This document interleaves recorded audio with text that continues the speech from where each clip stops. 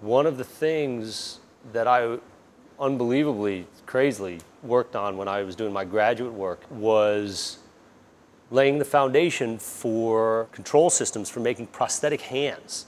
And the reason that I got involved in that, strangely enough, is that I recognized how valuable I felt my hands were and what a tragedy it would be to lose your hands. There's been a loss of knowledge as far as making things with your hands.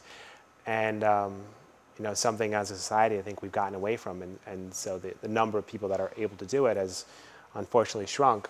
So having a skill set that is in a way a return to some knowledge that is being lost in society is kind of it's a nice feeling. It's always been a love of mine to work with my hands. The best part about it is having a design or concept in your head and feel as though you can create something and see it from start to finish. I've always been a person who's been in the process of making things. So here, the best part about this company is that it takes on very challenging projects and produces them in a wide range of fabrication techniques. So there's never sort of anything that comes along that we say, oh, we'll find somebody else to do this part. Not only do we direct overall large projects, we're in charge of all of the tiny little details that go into that. So we get to focus very intensely on some small aspect of it.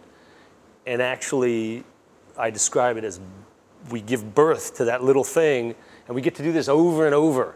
We can make design decisions kind of throughout the entire process, and we can determine the scope of each project, and we can determine the depth of our craft and the process that we work. The designers, they love the whole process of being able to sit in one room and draw it and talk about it, and then it comes to the next room over, and a day later we see what we were drawing and it's done. We were able to basically take on all the different elements within a broader design job and do them in-house. This happens to be unique because you have really strong architectural, design, engineering, and fabrication, a high level. That combination of all that expertise is probably what makes this thing work so well. And what I do is all about the journey from being approached mostly through word of mouth from somebody who was in some place that we did and then came here and asked us if we could do something else.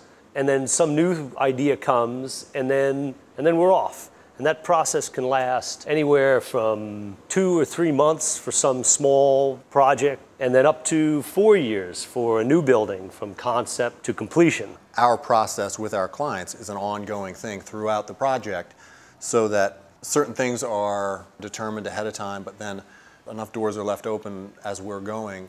And so I better really like the process and journey a lot better than the result, because the result, you don't get to really dwell in it. But I get to live all the time, over and over, the process.